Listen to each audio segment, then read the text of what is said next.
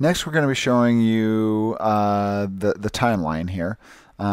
First of all, let me show you.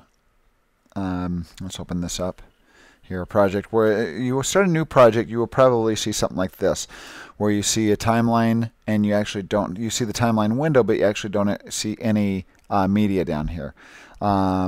One thing they've updated in CC is it used to be you could not drag anything down into a timeline when the timeline didn't exist, and there's not a timeline here right now. But now with the recent updates, they've made this where you can grab a clip and drag it down into the timeline, and it will set up your timeline. It will add a new timeline for you, and it'll do a couple things. It's going to make a new timeline, and it'll base the timeline settings off of the clip settings. Because one thing you got to realize is, let me undo this. With the DSLR, let me show you a couple things here. We've got, I'm going to select a clip, DSLR footage. We've got 1920 by 1080 resolution there, and we have frame rate. You can have just a whole bunch of different combinations of attributes that belong to a clip. For example, we go to the red footage here and click on the red footage, and this is 4K footage. This is 4096 by 2160, which is it's not 4K HD. 4K HD is actually a little less than 4,000 pixels. It's around like 3,800 something pixels. So you can, even with red footage, you can have 4K, you can have 5K, you can have 4K HD, you can have 2K, you can have 1920 by 1080, you can have 30 frames per second, you can have 24 frames per second, you can have drop frame, non-drop frame, 0.90 pixel aspect ratio, 1.0 pixel aspect ratio. There's just a whole bunch of different settings that you can have. What I want you to notice is as I grab a DSLR clip, I'm going to drag it over here to this timeline window and let go. It generates a new timeline right there. I don't want that in my folder, so I'm going to grab that and drag it outside my folder, a little bit to the left, let go. That is now outside of my folder. And this is what I want you to notice here as well is when I select this timeline, look at the settings. The settings of this timeline match the settings of that clip that I put inside of it. Now watch this. As I grab a red clip, and now I can no longer drag it over here and drop it because a timeline now exists. So if you want to do a new timeline based on the red footage, I'm going to grab this and drag it down and drop it onto this little plus button here, onto this little document here. Drop it there and it will create a new sequence. The same thing, it'll generate a new sequence based off the red settings. I'm going to grab this, drag it out. I'm going to rename these timelines. I'm going to highlight this one, hit return, and name it red timeline. And I'm going to go to this one, return, and call this DSLR timeline. What I want you to notice here is I click on the red timeline. You notice this is a 4K timeline. I click on the DSLR. This is a 1920 by 1080 timeline. So this is about half the resolution of the red timeline. Now, one thing that you got to know about this is if we're editing in the red timeline, and say we have somebody that brought back some DSLR footage that we need to add to our red timeline, I'm going to grab this clip, I'm going to drag it and drop it into the timeline, and watch what happens as I play through the red footage here. And I'm going to turn this down. Since it's red footage, I got to turn this down to half resolution. But as we play through this here, you'll notice it fits the window just fine, and as it cuts to the next clip here coming up, let me zoom up on my timeline. We're going to give you all these shortcuts in a minute. As I play through this here, press spacebar to play, and it cuts to my 1920 by 1080. Look what it does. It is putting 1920 by 1080 resolution in a 4K resolution timeline. So this is smaller. Now if we do this with the red footage and drag it into a smaller timeline, watch what happens here. I'm going to drag that and drop it into my DSLR timeline, and I play through. Notice it is zoomed up. You're only seeing 1920 by 1080 perfectly centered here in my window, in my program window. So what this has done is it hasn't scaled this to fit into the window yet. The way you're going to do that, and we'll talk about this a little bit more later as well, is you right click on the clip and you tell it to scale to the frame size. I don't have to do that to my DSLR footage because it's already, the timeline is set up for these clip settings here. So I'm going to right click on this clip and scale the frame size. It just squeezed that down as much as it needed to fit it into this window. And this is a little wider aspect ratio, so it letterboxed it to fit all the pixels in this window. If I go to my red timeline and I right click and I scale the frame size here, it's going to up-res this, and since it's not as wide as the red footage, notice it's got letterboxes on the side as opposed to on top here, because they are two different aspect ratios. So just something that you need to be aware of is when you're setting up timelines. There's also a way to create a new timeline here. I'm going to get rid of these timelines for right now and show you a new way of doing a timeline. You can go down here and click New Item and do New Sequence. But if you do that, it's going to bring up a whole list of timelines and say, what settings do you want for your timeline? See, a lot of people that don't know what they're doing will just hit OK, and they get a standard definition NTSC. This is ancient right here. This NTSC window, this default, is ancient. And if you hit OK, notice that this is 720 by 480, pixel aspect ratio 0.90, which is kind of a squeezed pixel aspect ratio. You grab red footage and drag and drop it into that. It's going to ask you, as long as if you don't have any clips in there yet, it's going to say your sequence settings do not match your clip settings.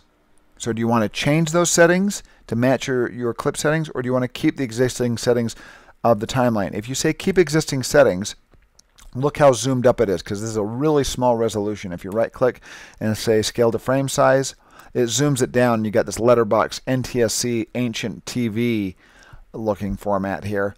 That's going to be a crummy quality. It's taking the resolution, and when you export out of this, it's going to base it off of your timeline resolution, and it is going to destroy your resolution.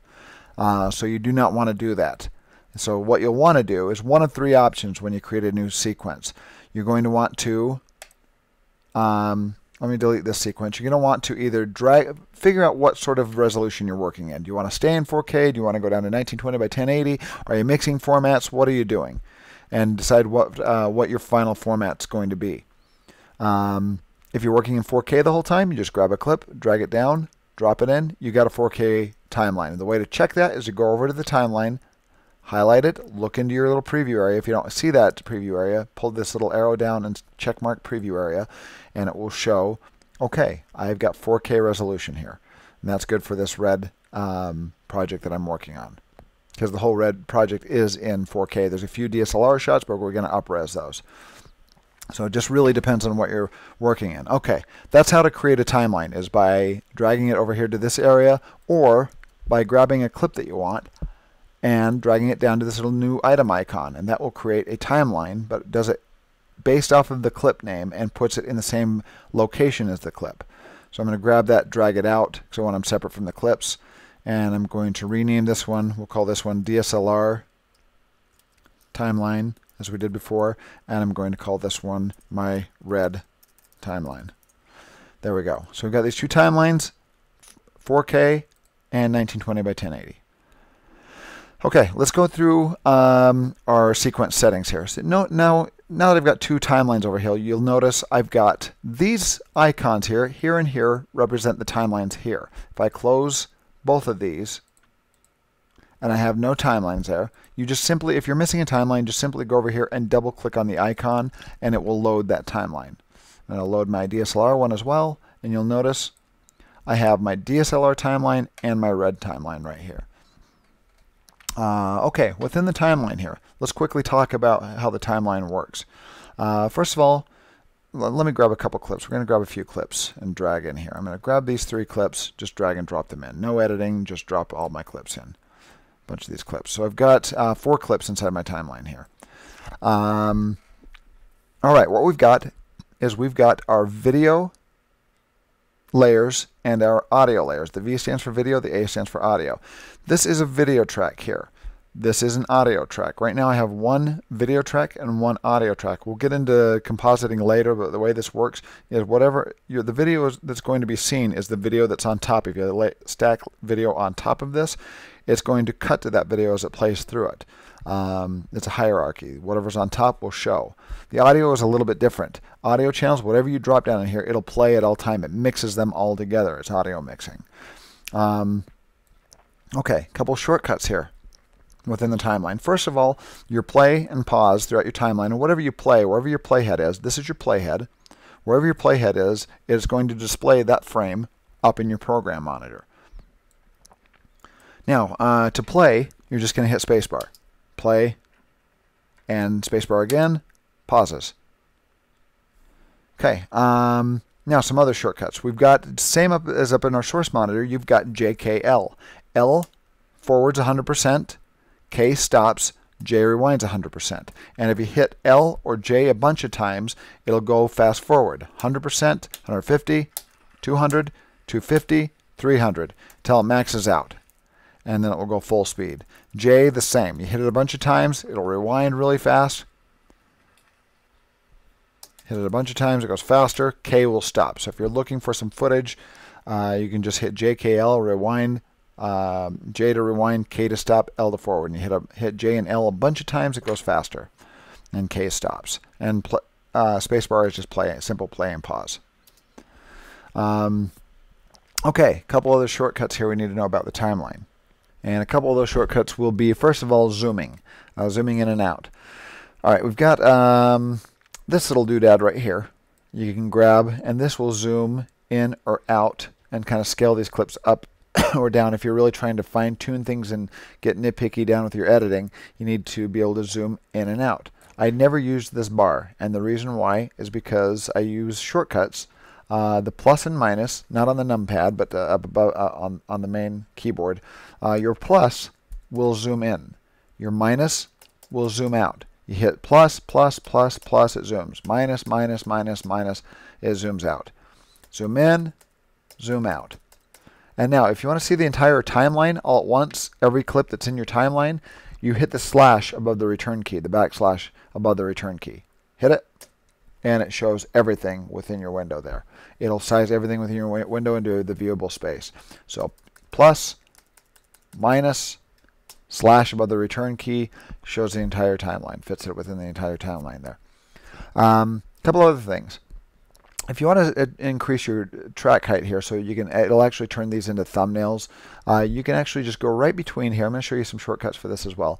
And grab this little section in between till it does this little double arrow, and you drag this up, and it will change your track height, and it will reveal thumbnails for your track. Same as audio. You come down here, you grab this and drag it down. It's going to increase track height, and it reveals what are called waveforms. So it reveals a waveform for your or your peaking files for your audio there. And this is a visual representation of what your audio is doing. And the more you pull that down, the larger it's going to get, and the more obvious it's going to get. And same as this track. And you can do it to any one of these tracks. Okay, a couple quick shortcuts here.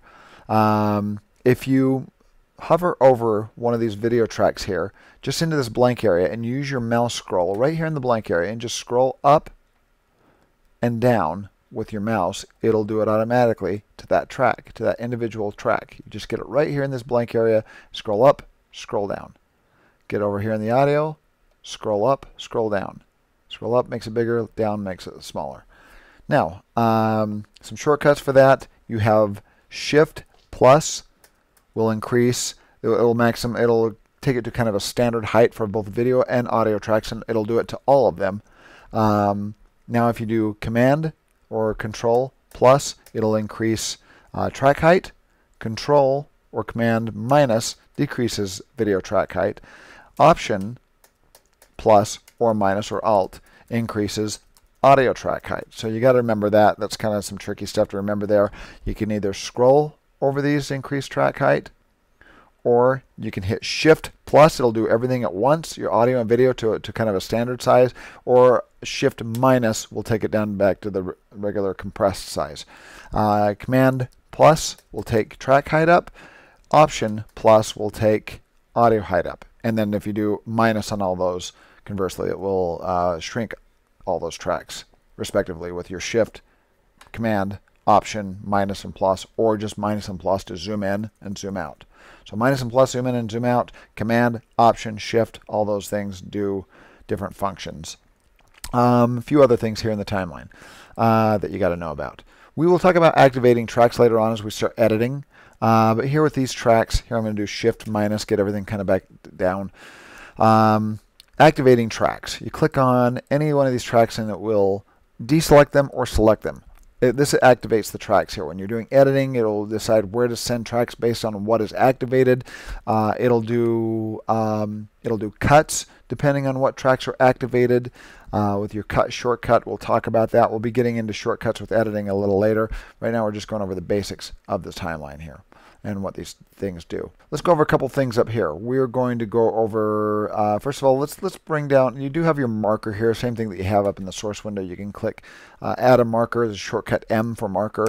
You'll add a marker on your timeline as opposed to your clips, or you can highlight clips and add markers on your clips as well. All right, I'm going to undo that, get rid of the marker there.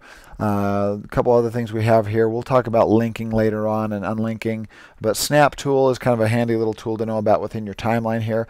This little magnet here, when you start, we're going to get into editing, show you how to navigate editing here, but I'm going to grab some clips and move them apart and make a gap right there.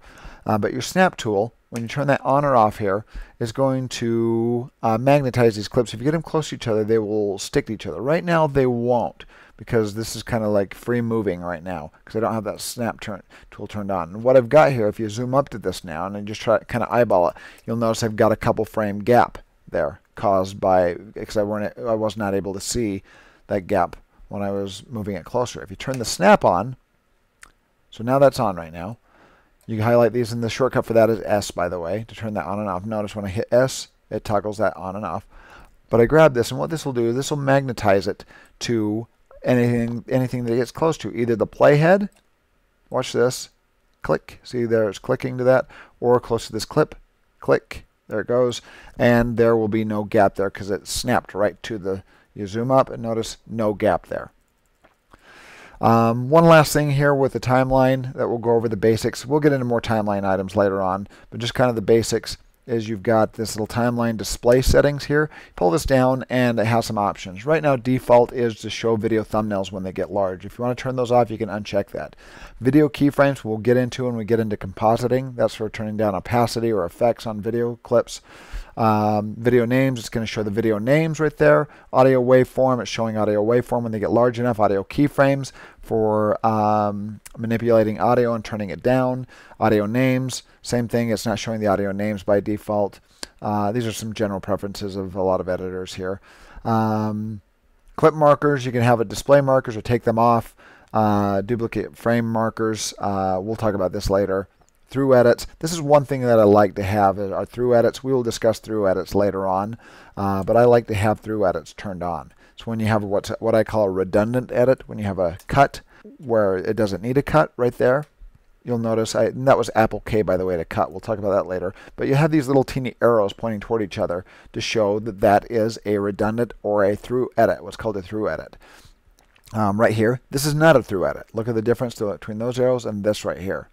But that does not need to be there. You can actually right-click on that and tell it to join through edits and join that edit that doesn't need to be there. Okay, but that's about it. That's about all I'm going to show right now with the timeline. A lot of these other features will start coming out and will start making sense as we get into, these are just the basic timeline settings, and as we start editing, as we start teaching editing, we'll start showing a lot more of the advanced features with the timeline functionality. So.